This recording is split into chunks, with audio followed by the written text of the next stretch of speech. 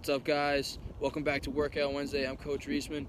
Today what we're going to talk about is a drill that I've kind of implemented into my warm-up, right?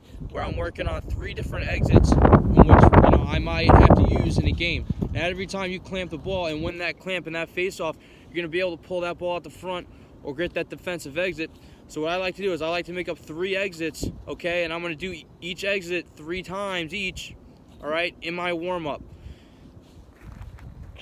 What I like to do is I like to just kind of make up exits as I go along, all right? So I'll either clamp, right, get a half rotation, pinch, or then come pull the ball out to my right for one exit, or on my other exit, okay, what I like to do is I'll clamp, get in that defensive rotation, pinch, and then pull the ball out the front. All right? Now you can kind of go along, make up your own exits, but I think that this is a very important for a lot of face-off guys to do, just because in every face-off, like I said, if you win that clamp, you're not going to be able to pull that ball out the front every time, and you're not going to be able to get that defensive exit. Thank you.